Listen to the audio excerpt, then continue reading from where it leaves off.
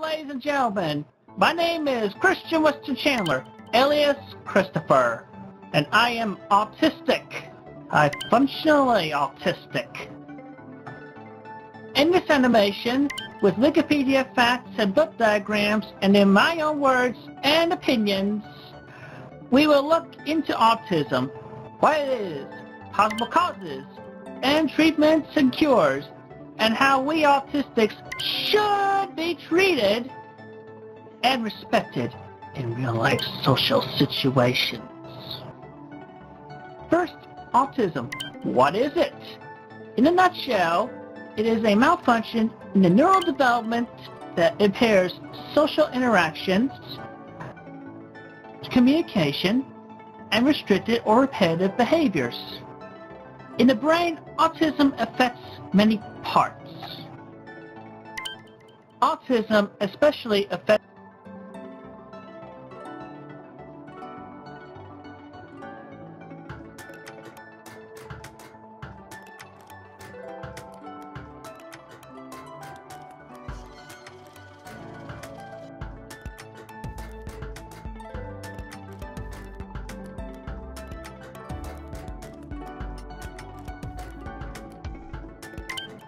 the facts.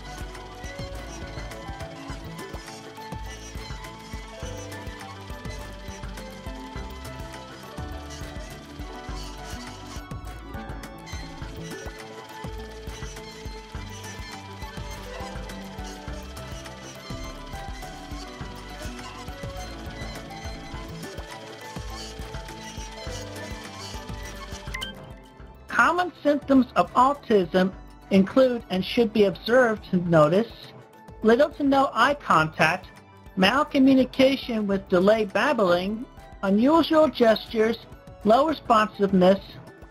Try calling their name. In that young age, they seldom respond if they have autism. As well as unsynced atypical vocal patterns. They also will have lack of intuition of other people, lack of attention to social stimuli, and little to no smiling. Imagination and imaginative play is often blank in autistic minds, but with training, they may be able to think in pictures at least, like the famous Miss Temple Grandin. By the way, boys are more affected with autism than girls. That's just the way it is. Compulsive behavior, or a type of ADD, attention deficit disorder, is also common. In worst cases, self-destructive behaviors such as self-cutting, hurting others, and bullying possibly may be apparent. Fortunate for me, I do not go into self-destructiveness. I do not hurt myself, and I do not hurt others. The worst for me is essentially biting my fingernails. Sometimes. Feeling restricted is also common, staying within their comfort zones with ritualistic behavior, and such. And with repetition in play, we may as well be walking around in circles for infinity time. And some of us actually do. Parents and guardians should be very watchful and cautious of any autistic symptoms, as they can be obvious by the age of 3 years old. I myself spoke first at 6 weeks with the word monkey in an attempt at saying mommy. My vocabulary and speech grew great until I stopped talking at 1.5 years old, and I did not speak again until when I was 7.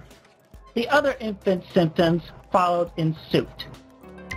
A controversy began when they blamed mercury and MMR vaccines, but it was removed from all vaccines in early 2000, and yet the autism rate still grew over the decade.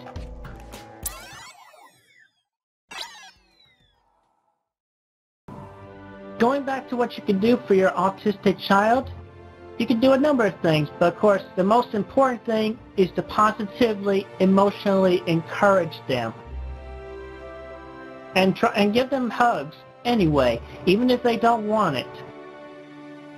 They will feel the love eventually, because I know I have. My mom never stopped hugging me. Another thing you can do with them is floor time. You get on the floor, you play with them. You should build Lego sets. I had my own city made out of Legos. It was a very big city too. It was pretty much an early version of my city of Quickville. I housed my electric hedgehog, Sawchew, and Rosechew in the comics I had drawn. I put all the bricks and pieces in the boxes under here, but they were over there on the other side of my room. One big city. It was massive. It was great.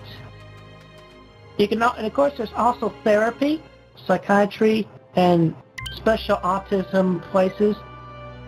I highly encourage mainstreaming them. Letting them try to fit in with the normal places, like high school and middle school. I fit in perfectly after I so did. But never ever send them to a mental institution. It's just wrong. It's a dark, evil place. I was almost forced into there once, but my parents would not have it. Anyway, on a more modern interest note, according to the Wikipedia article, the Internet helps autistic individuals bypass nonverbal cues and emotional sharing they find hard to deal with. They also apparently formed online communities and work remotely. Listen, from extended personal experience with Internet socializing, I can tell you the truth of the Internet.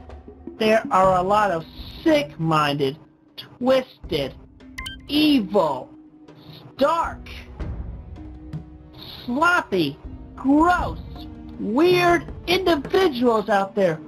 And you can never tell who they are from anybody else because they hide behind the mother skirts of anonymity that is also known as the Internet. They go online talking to random people, deceiving, tricking, blackmailing, just so they can drag our once clear names through the worst mud, blood, and bodily fluids. It makes me sick. Ugh. They are ungrateful, immature. They need to grow up. But they even range from the young, the teenage, even some adults. I swear. I had my own website for my sci-fi comics, but then they hacked them and took it away. I grabbed it back, but after a while I got tired of it, so I took the websites down myself. I also had my own MySpace and Facebook. Gone. They can hack your computers, your game consoles, laptops, cell phones, and maybe even your iPods. They just do not let up. I have been a victim of their ways. I've never socialized online again. And I screen my phone calls. I hardly ever answer my phone anymore. And I am emotionally damaged by them. It's just pitiful. Horrifying. Online gaming, on the other hand, is different. The other players, they just come and go while I accomplish my video game goals. No friendships are made, and information searches and shopping online is fine. It is the social websites like Facebook's and MySpace that are travesties. The only way to socialize is in real life. Fellow autistic people, I encourage you to man and woman up respectively. Go out into the real world and make real friends with full, great quality friendships. Do it now. Socializing tips and also a little bit more history on myself to be revealed in the following parts in the remainder of this tutorial. So stay tuned. Thank you. Back in my teenage years at Manchester High School of Midlothian, Virginia, I really felt emotionally rich because I had a great number of friends. The closest and majority of were some sweet girls.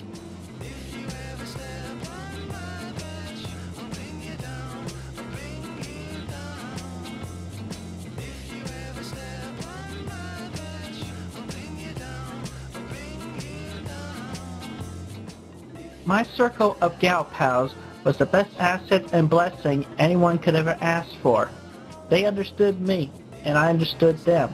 We appreciate each other. We hung out, conversed, and hung out within our classes, like home ec and science and math and even English. And sometimes we would help each other out. Those are the best of times. Pretty much. And I even had a high school sweetheart like most would. And the quality throughout was great. It would be most appreciated by any person, autistic or not. Sadly though, about my high school years, of which I can only complain about, were two things, and I did not realize these till after I graduated. Actually, one I realized mid-graduation, but after graduation, I realized that I was naive on the subject of dating throughout high school. The mandatory sexual education class is good for after date number 3 and so, but how do we even get to date number 1? That's my question. I really would appreciate a mandatory dating education class alongside sexual education. Also, abstinence is a joke. The virgin breaker needs to happen before adulthood arrives, because being an adult virgin sucks, even for us autistics and mentally challenged. And the second thing about my high school years that I would complain about is my high school graduation ceremony. It was a very depressing day. It was raining, it was dark, it was dreary. Anyway, went up and got my diploma, and I did not shake anybody's hand. I mean, there were important people there. I did not shake anybody's hands. I just grabbed my diploma, cried, and ran off the stage. Went to a back room, set a table by myself for a little while. But then my best gal pal, Tiff, met up with me, and she made me feel a little better. I would love to see her again, at least hang out for a little while. My high school years were the best and most emotionally encouraging for me. But after graduation in 2000 and moving back to Lane, Ruckersville, it was all downhill for me. My adult years suck, and I'm soon to turn 29. I left my heart back at Manchester High in Midlothian. I also graduated from Piedmont, Virginia Community College with a degree in computer aided drafting and design. But that graduation went better for me because I did not have many friends back there, and plus Marilyn Walsh just plain hated me. And obviously I talked ill about her in comics I drew, portrayed her as a witch. She made it apparent that it was illegal to find true love in the state of Virginia, and that Virginia was a state for virgins. She still ticked me off of me. Even after I apologized to her for portraying her the way I did in my books, she would not accept my apology, and she banned me from the grounds of Piedmont, Virginia Community College. That's one hell of a thank you for an apology, or an apology accepted. Obviously, she did not accept my apology. I hope she gets fired. Period. And I also hope that the Game and Hobby place in Charlottesville burn to the ground, along with Michael Snyder. And that's all my ranting for right now.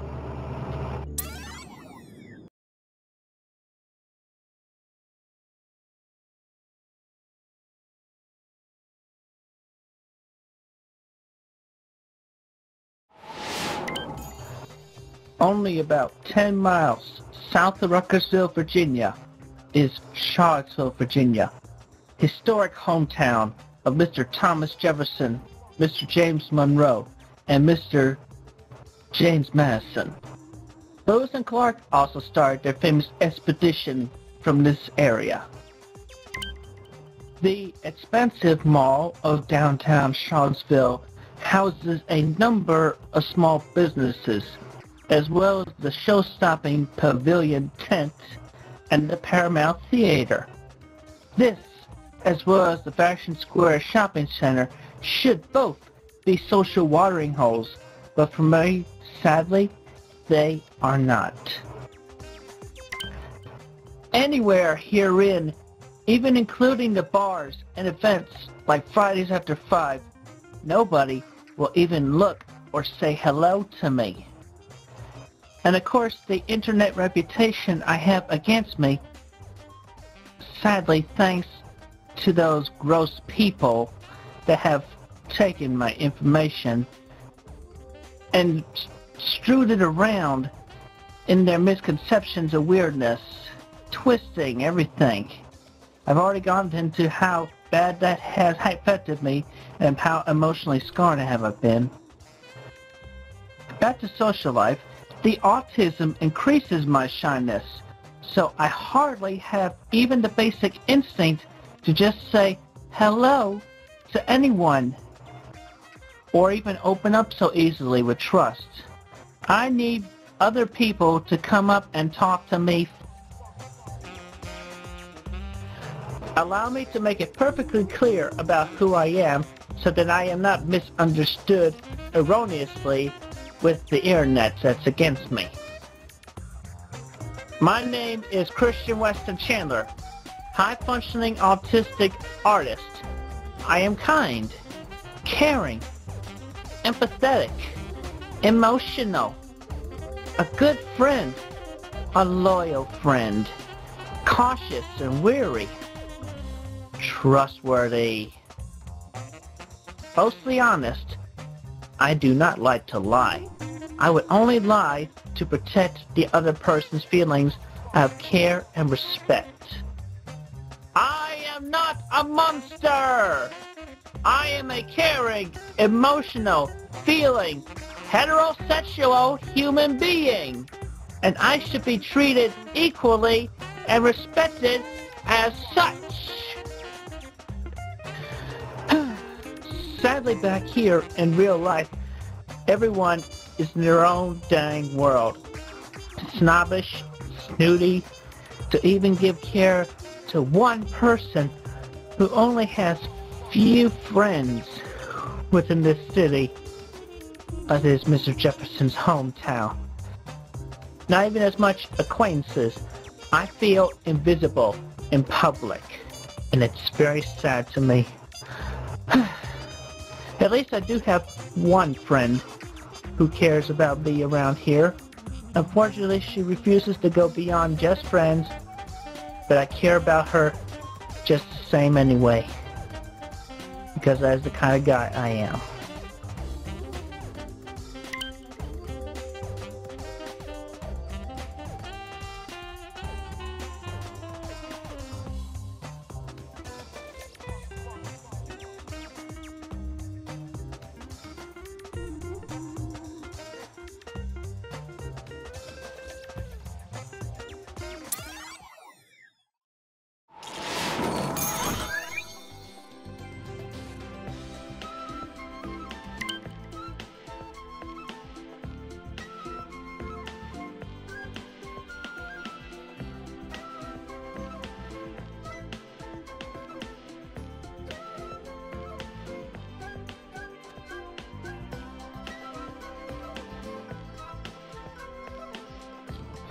Now understand, this is what I'm talking about for us autistic people.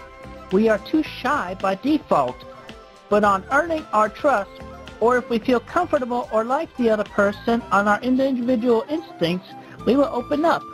And to start us right, we need either A, the other person to approach and talk to us upon their own will, or B, have our own trusted friend or family introduce us to other people of our respective ages.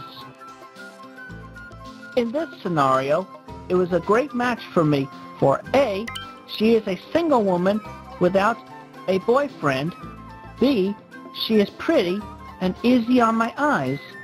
And C, this woman I could feel comfortable with and feel a good and honest aura from her. From this, a good friendship and hopefully a long relationship will stay between us for the long time. Do not bring me down here, naysayers and haters. Let's look at a few other scenarios similar to opposite results. Obviously, most women, easy on my eyes, good-humored, sweet, pretty, black, white, Asian, Christian, Jewish, Buddhism. I have no care about skin color or religion. Whatever. I will be kind to all of them, respectful and welcoming them, to have them in my circle of friends. Lesbians too.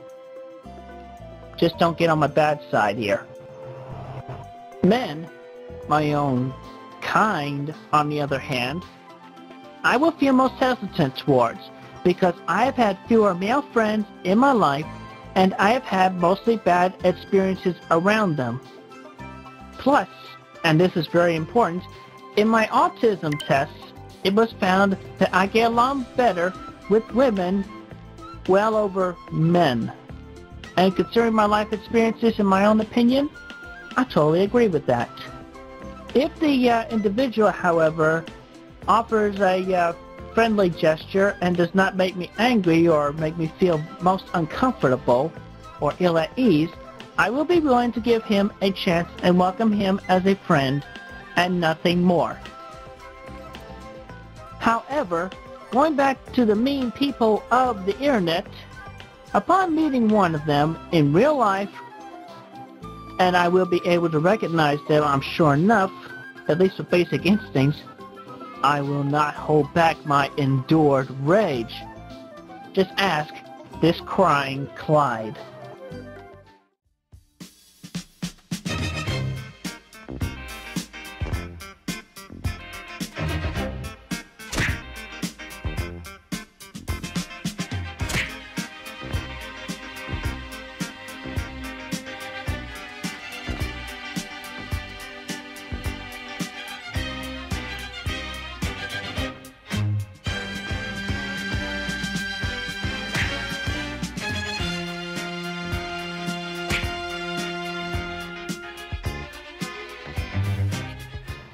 Physically and mentally challenged individuals will vary more.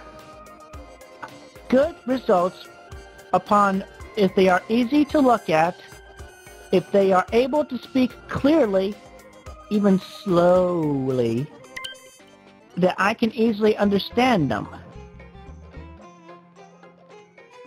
And now the other part, the other side, whoa, back off.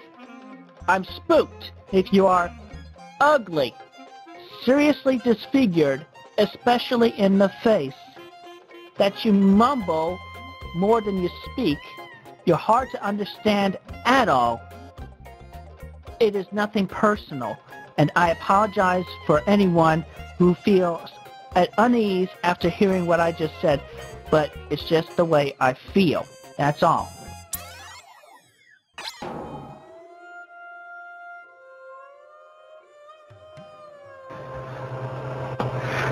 At this point, you would think I would be a happier autistic person, right? Finally having the woman of my life to be here by my side and care about each other and such for the rest of our lives. But the truth is, for real, Mick and I, we don't hang out in person as much as we should be. Only fun conversations. And the few times we did hang out. And she does not know that many people here in Charlottesville. All things appreciated in our friendship, Mick is just too busy to help me best.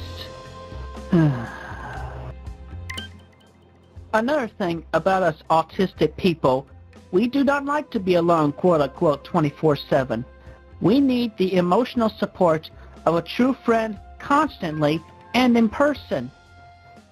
Also, on another note, apparently government funding goes more towards physical health over mental health. The brain is a part of our body, and not just any part, the most vital part. Why do we treat the rest of our body parts, which essentially alone are brainless, better than our one actual central processing unit that is not brainless? As a part of the body, funds should be equally distributed or equally divided between both physical and mental health, so then the cures for mental illnesses, including autism, can be found.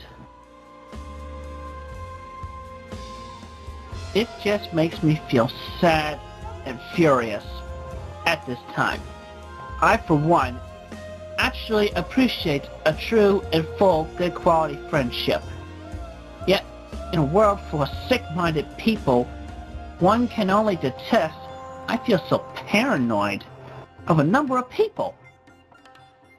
And I feel uncertain of most anyone I could ever trust or feel at ease around. The social phobias I can no longer tolerate, which is why, unlike the autistic people who pitifully accept it as a forever lasting curse, I for one seek a cure. On the day, a resolution to reestablishing all connections in our brains with thorough corpus callosum repair and such. I, Christian Weston Chandler, will be there among the first in line to take the life-changing autism cure I have desired for so long. To establish a quicker, more socially active mind, a great sense of self-esteem, a great sense of self-reliance, a great sense of self-confidence, total independence, and freedom from the thorns of autism of any kind or sort.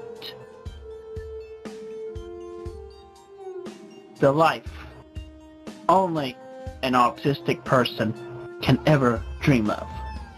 I am Christian Weston Chandler, and this has been an autism tutorial. Thank you, and have a good and safe day.